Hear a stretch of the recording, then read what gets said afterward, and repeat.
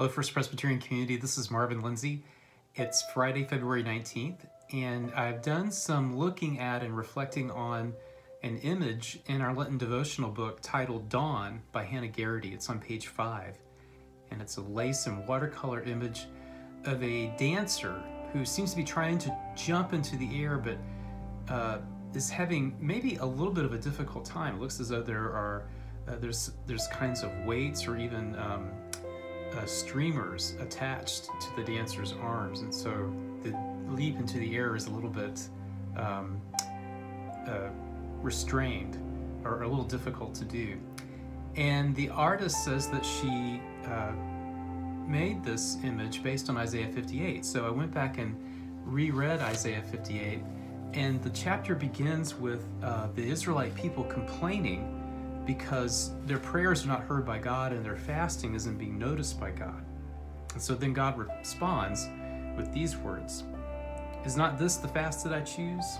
To undo the bonds of injustice, to undo the thongs of the yoke, and to let the oppressed go free? Is it not to share your bread with the hungry, and bring the homeless poor into your house?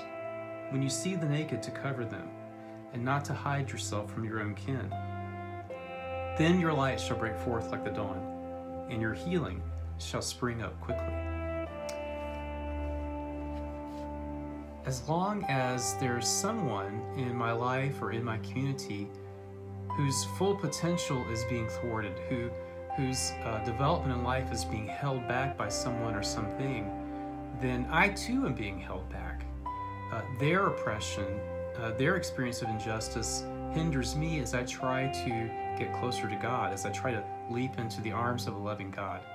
So before I take that leap of love into the arms of God, I have to turn and help my neighbor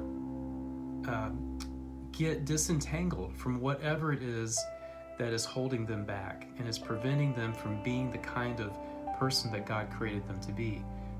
Whatever it is that's preventing them from achieving their own potential. And then together we can take this leap for joy and jump into the arms of God and be closer to God than we already are. So my relationship with God is bound up in helping my neighbor get unbound from whatever it is that is oppressing my neighbor. Take care, and may this Lenten journey be a blessing for you.